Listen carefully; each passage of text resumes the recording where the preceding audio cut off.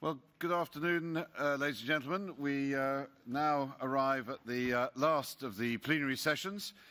So the only thing between you and being able to either go home or go out is to make sure that we show that we've got the very best plenary session and crescendo into the very last lap of the race to see how we can support the people of Syria and in the neighbouring countries and the hospitality of the countries who neighbour Syria. So I just want to express my gratitude to all participants so far and for the phenomenal commitments that we're seeing in our shared humanity and shared responsibility to the people of Syria as they continue to suffer the terrible consequences of conflict, and for the confidence that this implies that you have in the outstanding courage and bravery, skill and deep commitment over a long period of time of the humanitarian and relief workers in the field, for whom I have responsibility for many, and there are many UN partners, and I am lost in admiration every day when I think about what they do and the risks and the sacrifices they make selflessly to try and serve those who need us most. So as part of the overall equation, I thank you for giving them the means by which they can carry out their amazing work. So without wanting to in any way cause any delay to the thermometer, which I know is rising, of commitments, I would like to call our first speaker, who is going to be the Deputy Foreign Minister from Brunei.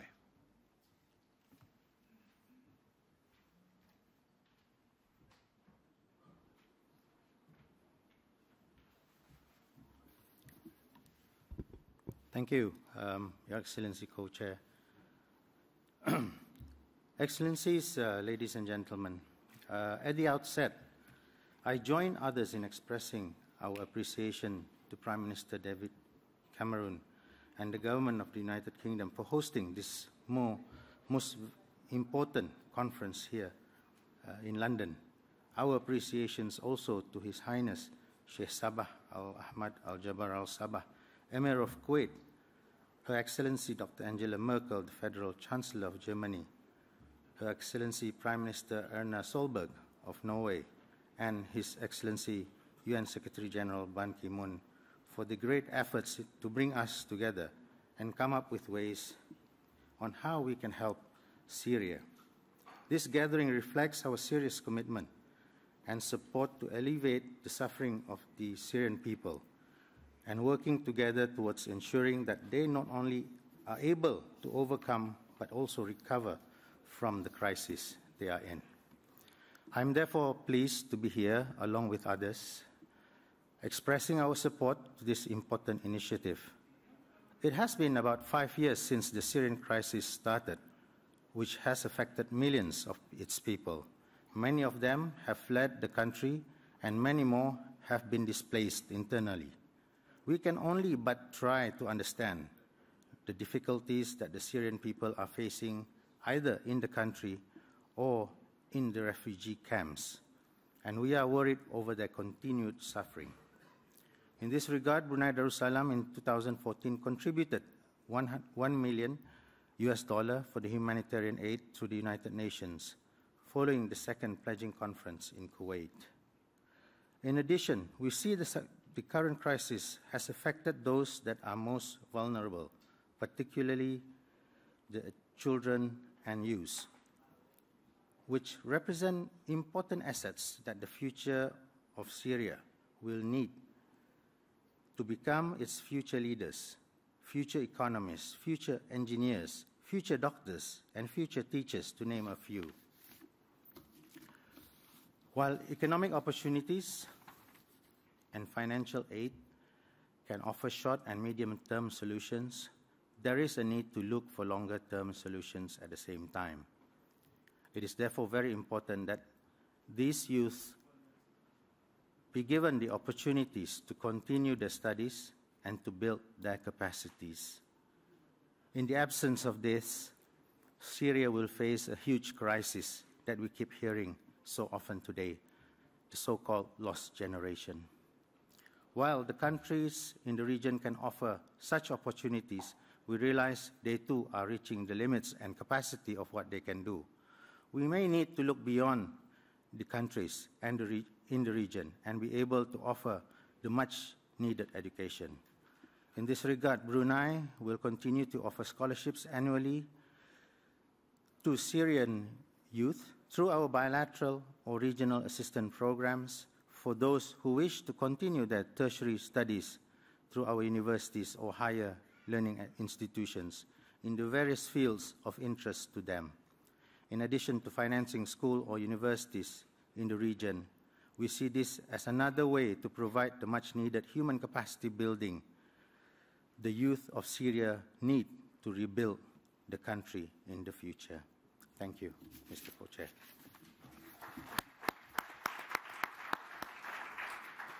Thank you very much indeed to the Deputy Foreign Minister and of Trade for Brunei Darussalam. The next speaker will be the International Development Minister Bibao from Canada.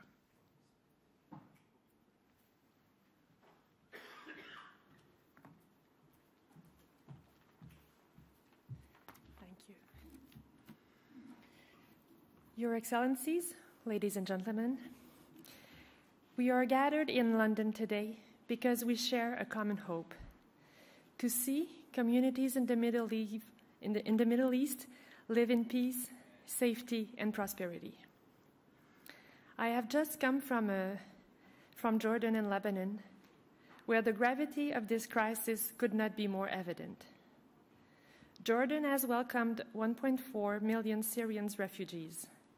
I was moved by the generosity of communities who have opened their schools, their clinics, and even their homes. Lebanon is also facing huge challenges with over 1 million Syrian refugees in a country of 4 million people. And let's not forget the million of Palestinian, Iraqi, and other refugees throughout the region. Syria's neighbors are responding to the crisis, but we, as members of the broader international community, also have a shared responsibility to act. Last November, Canada put in place a special operation to bring 25,000 Syrian refugees in 3 months. This is in addition to our usual levels of 14,000 refugees per year. Refugees want peace in their homeland, and until they can return, they deserve to live in dignity in safe and resilient communities. In Jordan, Canada was one of the first donors to recognize the importance of building resilience. Let's help countries such as Jordan, Lebanon, and Turkey transform this crisis into an opportunity. Strengthen communities, strengthen economies, getting ready to rebuild Syria. We must help these governments deliver adequate services and infrastructure and support them while they put in place the right conditions so that adults can earn a living and children can play, learn, and dream, and not become recruitment targets for radicals. Since the beginning of the crisis, Canada has contributed almost $1 billion for humanitarian assistance, development, and security in the region. This includes our recent contribution of $100 million to the UNHCR to support its activities in the region for 2016. We are also matching donations by Canadians up to $100 million. In a few days, Prime Minister Trudeau will announce Canada's whole-of-government strategy for the Middle East.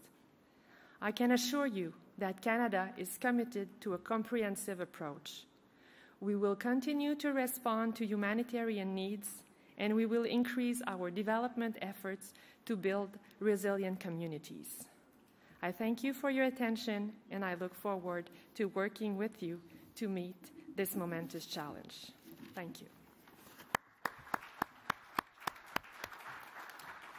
Thank you, Minister Bibo, and particularly for that emphasis on the regional approach. Next, we have the Secretary for Relations with States, Archbishop Paul Gallagher, from the Maltese. From we got to Archbishop. Is that correct? Yes. Archbishop Paul Gallagher. Not. I have. Okay, we have the Maltese Deputy Prime Minister. Is that right? Please. Okay. Forgive me, I'm reading from a screen, but that's fine. Well, I think we're getting it sorted out. Maltese Deputy Prime Minister Grech. Have I got that correct? You're very welcome indeed. I'm sorry I've made you an Archbishop a little before your time. I don't know whether it's a promotion or not. Well, we look forward in any event to what you have to say. Thank you very much.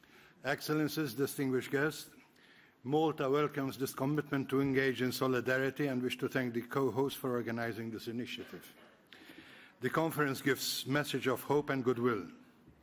The deficit in the citizens' credibility on many issues is often the result of a deficit in the implementation of concrete and effective action. Therefore, this conference is very timely because humanitarian responses are falling short and short-term solutions are not sufficient. The issues involved are highly complex and sensitive. They include migration, which is resulting in the re-emergence of extreme nationalism, protectionism, xenophobia, and geopolitical tensions. We hope that this conference will result in an ambitious recovery plan for Syria, which would complement a much-needed, yet elusive political solution, which would bring back dignity, stability, and humanity to Syria. Malta has seen the traumatic and tragic effects of migration at first hand for many years. We are therefore profoundly concerned and fully aware that the current crisis is contributing to alarmingly deteriorating humanitarian situation in Syria and in other parts of the region. The prolonged conflict and its humanitarian effects are a primary cause of vulnerability and the forced displacements to neighboring countries and to Europe. We need to reinforce our commitment to end the bloodshed and stem the suffering of the Syrian people and allow unconditional and unimpeded access for aid convoys to alleviate the humanitarian plight of the Syrian people. Despite the delicate and highly daunting challenges involved, we cannot be seen to be impotent, indifferent, or complacent. We believe that this conference establishes an important and clear objective of creating hope for people in Syria and refugees in the region. Key to this will be creating economic opportunities, jobs, and providing education, both to Syrians who have fled the country and also those who have stayed behind. Malta is very appreciative of the unmatched generosity by Syria's neighboring countries in responding to the needs of refugees from Syria. We believe that by working together, the international community should achieve the objectives of this conference. Bridging the funding gap is an essential part of the process, especially support to host countries and addressing the migration dimension of the Syrian crisis. Therefore, in addition to Malta's financial contribution towards the EU's financial support to the region and in support of the conference objectives, Malta pledges the modest but heartfelt sum of 300,000 euros covering the period 2016-2018 towards the humanitarian response plan. Thank you very much. Thank you very much.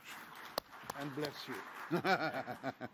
Thank you very much indeed to Deputy Prime Minister Grech. The next speaker is the Foreign Minister from Hungary, Minister Cicciarto.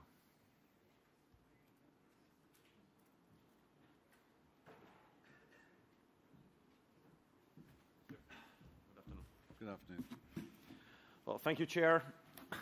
First of all, I would like to express how thankful we are to the government of the United Kingdom, Germany, Norway and Kuwait to convene this conference. We consider the migration crisis as the most serious challenge the European Union has ever had to face since her foundation. And we are convinced that the solution to this crisis must be found outside of the territory of the European Union. We agree with those ones who say that we have to tackle the root causes. And one of the most significant root causes of the migration crisis hitting Europe is the war and the humanitarian situation in Syria. Our approach is pretty clear: what is our responsibility and what is not our responsibility. It is not our responsibility to provide the people fleeing from Syria with a European life, but it is our responsibility to help them to get back to their former life in their homes, in their home country, as soon as possible. And in order to ensure that the conditions will make them able to return to their country, and we have to make sure that the conditions will make them able to live their former life, that requires, after creating peace, to execute some necessary investments. Therefore, here I would like to announce that Hungary is ready to build and operate a hospital in Syria as soon as the security conditions are given. Just yesterday, Hungarian government has decided to make a pledge of 5 million euros for this purpose at the first stage. During implementation, we will involve a Hungarian humanitarian aid organization with international reference. And my last remark, Mr. Chair, is that we have to honor and thank those countries which are neighboring Syria to host millions of refugees for years. We have to honor and appreciate the efforts of Turkey, Jordan, Lebanon, and we should not forget Iraqi Kurdistan, which has been hosting over more than 1 million of refugees as well. We have to honor and respect their achievement. Mr. Chair, we are ready to build the hospital and operate the hospital in Syria, and we have the 5 million euros for that. Thank you very much. Thank you very much. Okay. Thank you very much. I'm just going to look to my left because we don't have anything on the screen to announce, but I'm sure there is somebody who wishes to come forward. Just arrived. That's very good. Not the person, but the message on my screen. Foreign Minister Linkevicius from Lithuania. Thank you, Foreign Minister. Sorry for the delay. We were just waiting for the electronics to catch up with your prompt arrival. It's okay, no problem. Excellencies, colleagues, ladies and gentlemen, stories and images from starving Madaya have caused shock to the world, becoming a symbol of suffering. Therefore, I'd like to endorse the initiative of UK, Germany, Norway, Kuwait, UN to co-host this timely, very important event. The scale of tragedy caused by war and protracted humanitarian crisis in Syria is difficult to comprehend. There are 13.5 million, we're repeating many times today, vulnerable and replaced persons inside Syria, and almost 5 million refugees whose condition requires our urgent attention, and numbers of mount daily. The end of this humanitarian crisis is only possible of the political resolution of the conflict through Syrian-led political process based on Geneva Communiqué and taking into account needs, requests of all ethnic and confessional groupings in Syria to make sustainable in the future. Therefore, Lithuania, as a former member of Security Council, voted for the adoption of the UN Security Council Resolution 2254, welcoming agreement reached by International Syria Support Group. This resolution was just the first political step taken by UNC to resolve the 5-year-long civil war in Syria. Recently, the situation has been deteriorated. Since Russian airstrikes started in September, they caused more than 1,000 civilian deaths and forced more than 130,000 Syrians to flee their homes, thus enlarging the scale of humanitarian tragedy. We cannot envisage practical coalition with those whose actions complicating the situation even more. More than half of Syrian refugees are children. Many of them were born as refugees. creating economic opportunities and jobs for refugees, as well as necessary preconditions to exercise their right to education, would give refugees means to self-empowerment and hope, very important hope for the future. The role of women is critical in the very instance of the conflict resolution and the state-building process. On behalf of Lithuania, I'd like to announce a pledge to contribute 50,000 euros to UNICEF fund, totally to have for this year 70,000 euros in addition to UNHCR fund. Last year we made just 100,000 euros contribution to MADAT fund, 150,000 to Council of Europe Development Bank, Migrant and Refugee Fund as well, further contributions totaling 200,000 euros. And I can really commit on behalf of my government that we will also take part in 8 projects with the countries in the region, mostly affected by the influx of the refugees. Thank you, Mr. Chairman.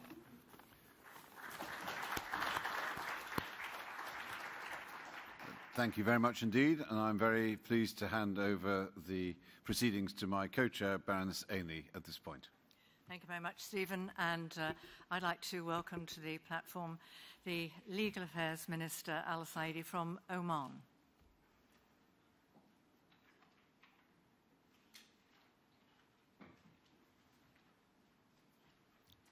Welcome, Minister.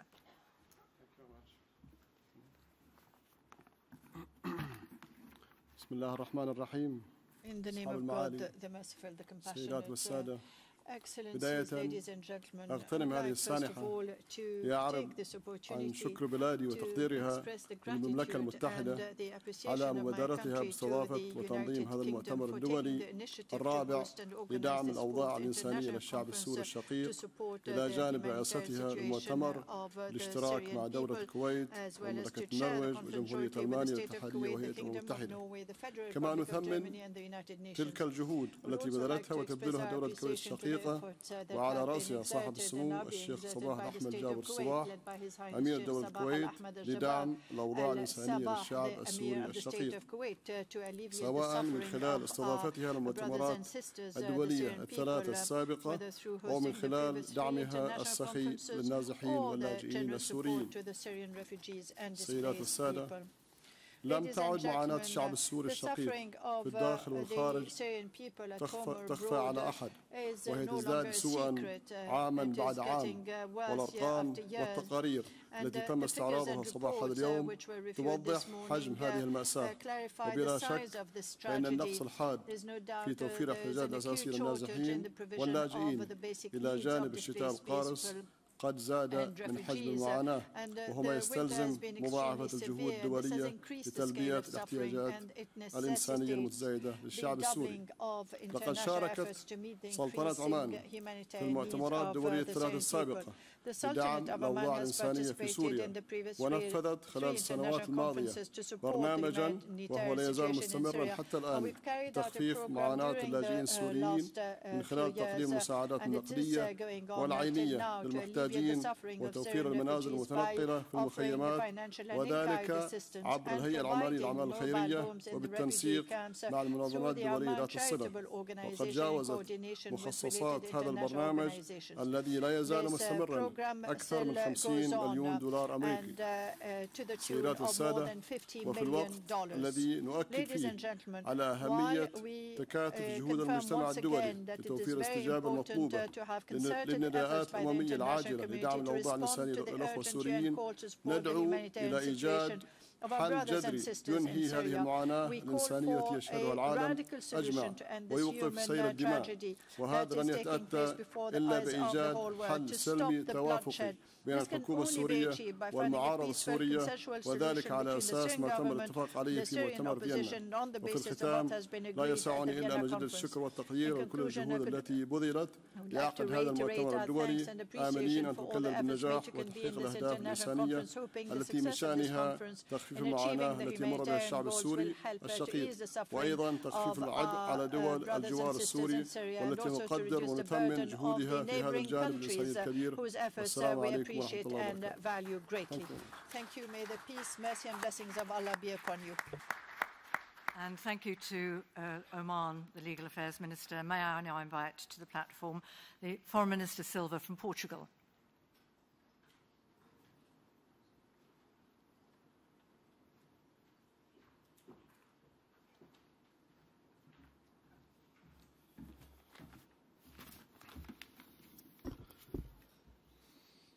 Chairpersons, ladies and gentlemen, we are gathered here today to support Syria and the region.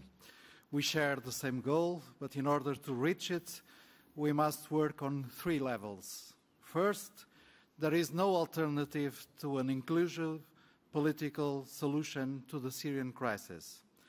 Portugal fully supports UN-led international efforts. As a first step, a ceasefire must be reached without delay. Secondly, terrorism must be fought without mercy, and so Portugal remains engaged in the global coalition against terrorism. Thirdly, we must deal with the humanitarian crisis, and on that level, today's conference gave worthy emphasis to the education aspect. A Portuguese pedagogue, João dos Santos, once said that, quote, "The secret of a man is in his own childhood." So the secret to Syria's future lies in its children, in its young men and women, in their education. So the fundamental right to education cannot and must not be denied to Syria's school children and university students, also because of its Catholic effect in the whole development process.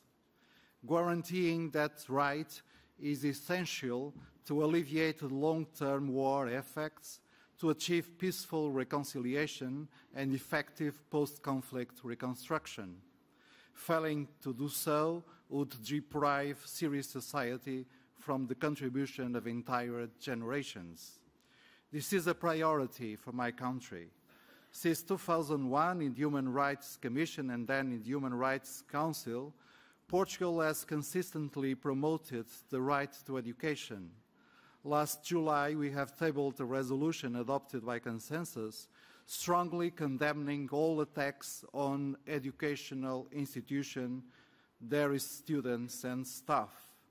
In addition, my government proudly supports the initiative of the Global Platform for Syrian Students, an emergency scholarship program for university students affected by war, founded in 2013 by Jorge Sampaio, former President of Portugal. Until now, this program has allocated 150 scholarships in 10 different countries and seeks at scaling up the number of Syrian beneficiaries around the world. Furthermore, Portugal is working to put up a rapid response mechanism for higher education in emergencies aimed at creating learning opportunities for refugees in Europe.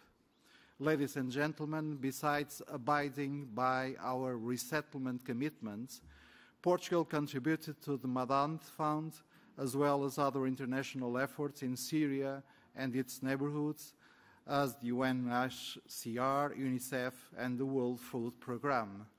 And because this is a challenge that concerns all of us, I hereby announce that in the next months and years, Portugal will significantly increase its support for Syria, for the outstanding efforts of Jordan and Lebanon, and for the whole region, including the refugee facility for Turkey. Thank you very much.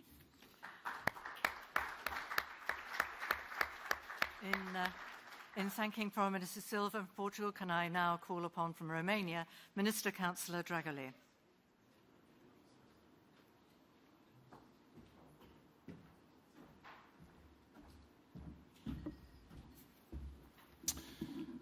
Distinguished guests, Your Excellencies, ladies and gentlemen, we gather today to continue what we started in Berlin and Kuwait, to address the needs of the Syrian people and to make sure that we do our utmost to provide both emergency relief and longer-term assistance for Syria and the region. Our purpose is also to send a joint and firm signal, emphasizing the continued support from the international community to this grave and extended crisis. We would like to praise all efforts of the United Nations and the International Syria Support Group for bringing the first signs of hope and the much-needed paradigm shift in approaching both the political solution and the refugee situation efforts reflected in the adoption of Security Council Resolution 2254. We are committed to support the Regional Refugee and Resilience Plan. In our opinion, together with the Strategic Response Plan, this innovative instrument incorporates, for the first time, relief and development activities in addition to protection and humanitarian assistance. We commend the heroic work of humanitarian personnel on the ground, and we call on all parties to allow full and unimpeded access to the population in distress. Ensuring access to basic services is essential, and it cannot be achieved without free passage and proper protection of medical facilities and personnel, as well as respecting the neutrality of humanitarian workers in general. Equally worthy of our praise are Syria's neighbors and other countries of the region that have assumed the commendable efforts of hosting and caring for the Syrian refugees. Romania has responded favorably to the calls of support from the international community in order to alleviate the humanitarian pressure. Romania has increased its contributions to the UNHCR and the Welfare Programme. Following the pledge made at the Kuwait conference, we have continued to provide humanitarian assistance for the Syrian refugees from Jordan, Turkey, and from Iraq, both at bilateral level as well as in the framework of the UNHCR projects. Additionally, we supplemented our emergency humanitarian aid with 226,000 euros for the Syrian refugees in Jordan.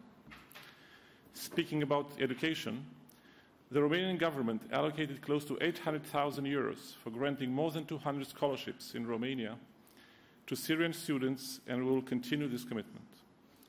We are aware that all efforts, both inside Syria and its neighborhood, cannot be successful in the absence of appropriate funds.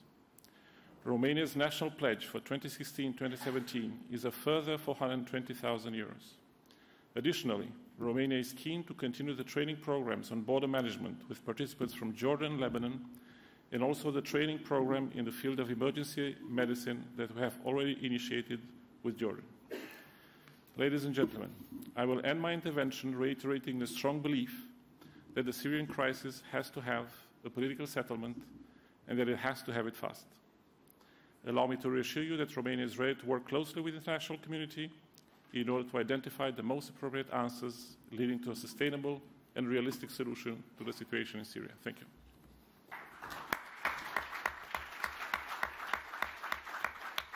And thanking Romania, can I now call upon from Senegal, Justice Minister Kaba.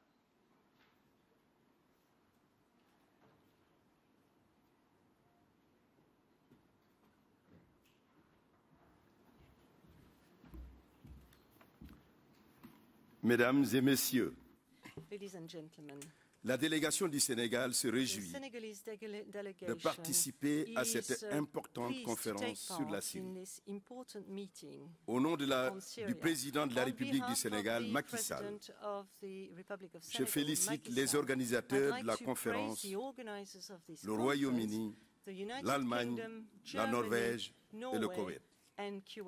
Et j'encourage tous les participants à travailler ensemble pour atteindre les objectifs de paix et de stabilité de la Syrie. Il nous faut travailler d'arrache-pied pour instaurer et obtenir un cessez-le-feu permanent et durable pour enraciner la paix.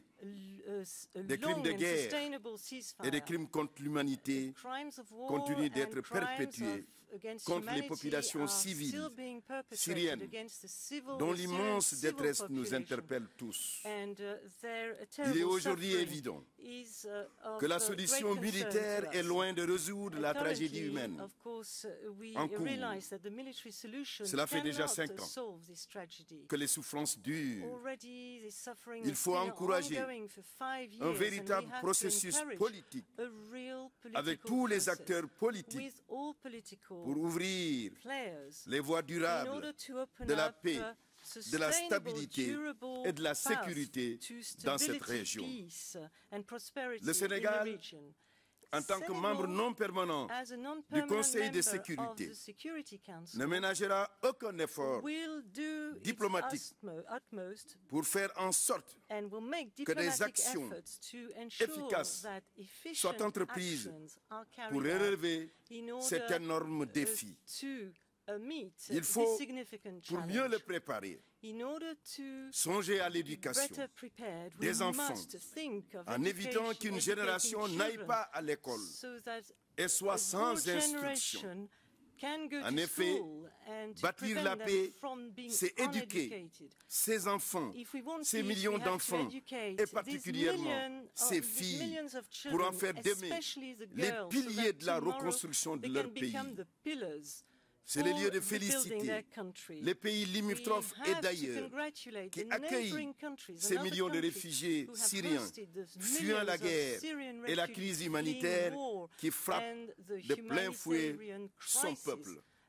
Madaya rappelle ce visage de cette crise. Aujourd'hui est un jour d'espoir pour la Syrie. L'engagement de la communauté internationale dans la solidarité a trouvé une solution pérenne et manifeste. Mais il nous faut passer à l'action. Ici et maintenant, pour soutenir avec force toutes les actions devant favoriser la mise en œuvre des solutions définitives et pérennes, ouvrant la voie à un avenir meilleur et équitable pour chaque citoyen et en même temps ouvrant la voie à la prospérité du peuple syrien dont il faut abréger au plus vite les souffrances. Nous sommes dans le temps de l'action. Nous sommes dans le temps de la responsabilité. Le peuple syrien le mérite. The Syrian people deserve it. Thank you.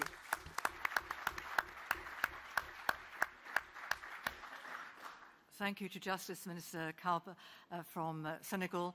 And we now reach the last country to pledge today.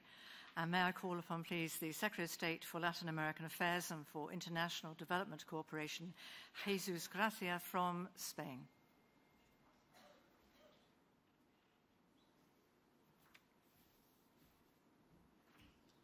Thank you, Madam Chair. We are all witness of the worst humanitarian crisis since World War II, and we need to seize the opportunity provided by the unanimously adopted United Nations Security Council Resolution 2254 and its roadmap in order to make progress towards a political solution in Syria. Spain has actively supported this resolution in the Security Council and will continue to be involved both in humanitarian and political efforts to put an end to this human tragedy, and this includes Resolution 2258 that demands all parties to comply with international humanitarian law. This is why we call on all the Syrian parties to commit to the Geneva talks, as well as to act constructively and in good faith in order to create hope for the people of Syria. We need to work hard to help consolidate the proximity talks and to create the conditions for a widespread and sustainable ceasefire. This would enable us to concentrate on the humanitarian relief and the fight against Daesh. Spain would like to reiterate its support to the United Nations Special Envoy for Syria, Staffan de Mistura, and would like to underline the central role attributed to the United Nations. Its active leadership is crucial in order to achieve progress both in the political dialogue and in the humanitarian situation. Spain is firmly committed and stands ready to contribute politically and financially to the collective efforts of the international community. We need a renewed impulse to respond to the humanitarian crisis resulting from the Syria conflict. Spain is hereby pledging an initial contribution of €7 million in humanitarian aid with the aim of addressing people's needs both within Syria and in neighboring countries. We condemn in the strongest terms the use of hunger and access to water as a weapon of war. All parties must take steps to eliminate this abhorrent practice, and the United Nations must have monitoring capabilities in this regard. We will have in mind situations such as Madaya or Deir Zor. It is absolutely imperative to ensure humanitarian access in order to assess humanitarian needs and to evaluate interventions.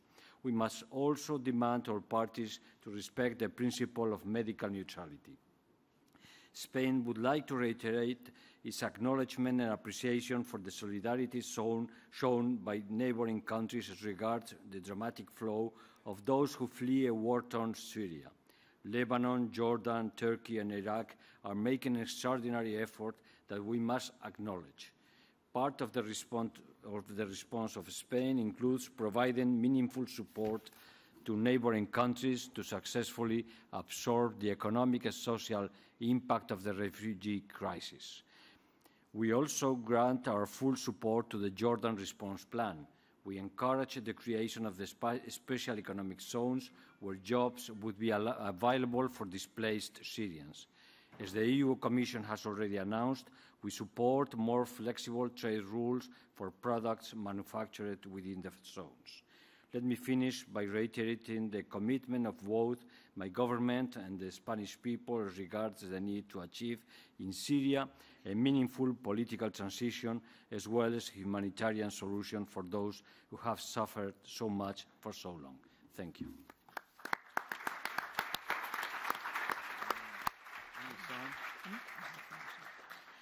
In thanking the Secretary of State for International Development in Spain, it is now my pleasure to hand over to my colleague, the Secretary of State for International Development for the United Kingdom, Justine Greening.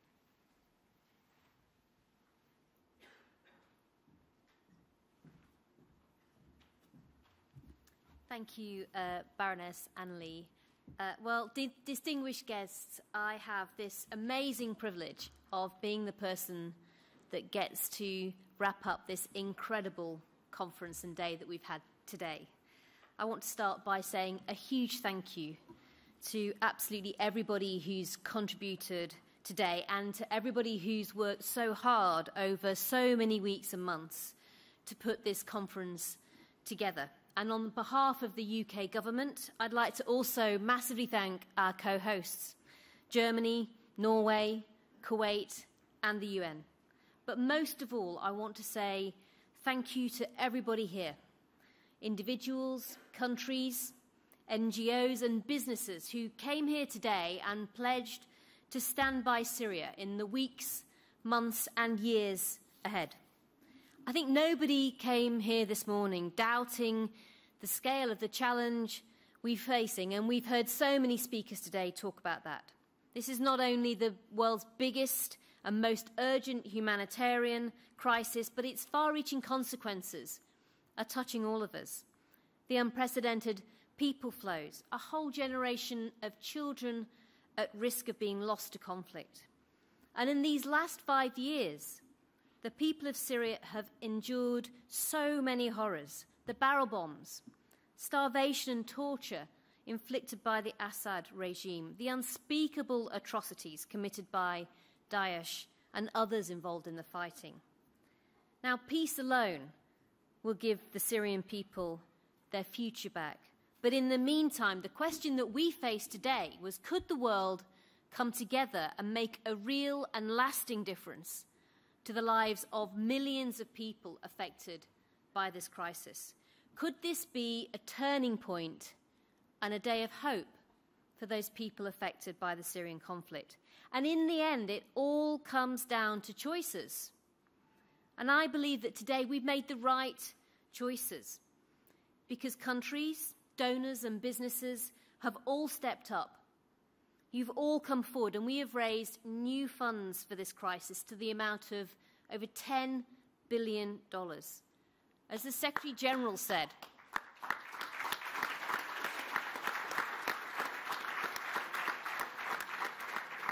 together we have committed the largest ever amount of money in response to a humanitarian crisis in a single day. That is a phenomenal, record-breaking total, but it also fully reflects the enormity of the crisis that we're all facing and the scale of the suffering. It also represents a promise not just to the Syrian people, but to those countries that we've heard from today who are supporting them. Countries like Lebanon, like Jordan, Turkey, Iraq, and Egypt, who've shouldered so much of the responsibility. But we've gone beyond simply funding, Because today was more than that. It was more than about getting funding for UN agencies and NGOs to provide day-to-day life-saving support, as vital as that is. We also made a choice on behalf of Syria's children and children in host communities as well. Because today the world has been unequivocal that there should be no lost generation of children affected by the Syrian conflict. And we have pledged to deliver education to children inside Syria and outside Syria. We've pledged to make sure that there's access to education for all refugee and host community children by the end of the 2016-17 school year. Now, this is a monumental pledge and a crucial one, not just for those children and their hopes for their future, but it's an investment in Syria's future as much as anything else that we've done today. And today we've also made a second critical choice on supporting jobs for refugees and economic growth in the countries hosting them.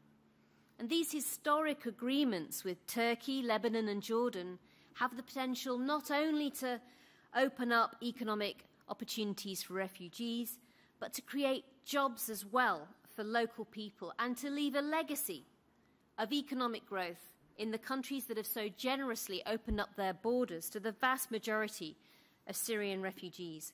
Finally and critically, we have all condemned again the ongoing atrocities committed by all parties to the conflict. We do not accept them. The barrel bombing, the sexual violence, the targeting of schools and hospitals, and today with one voice, we have rightly called on all parties to the conflict and those with influence over them to ensure that international humanitarian law is upheld.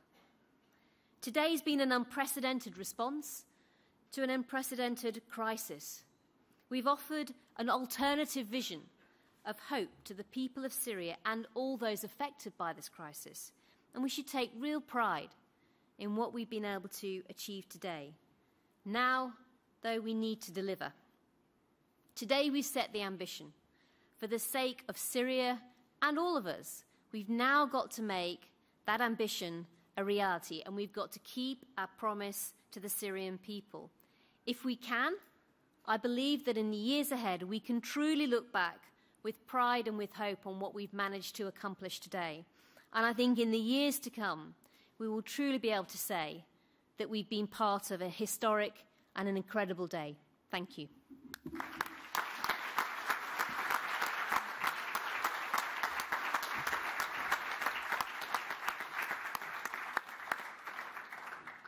Ladies and gentlemen, thank you very much indeed for your support throughout and the support you will give in the coming months.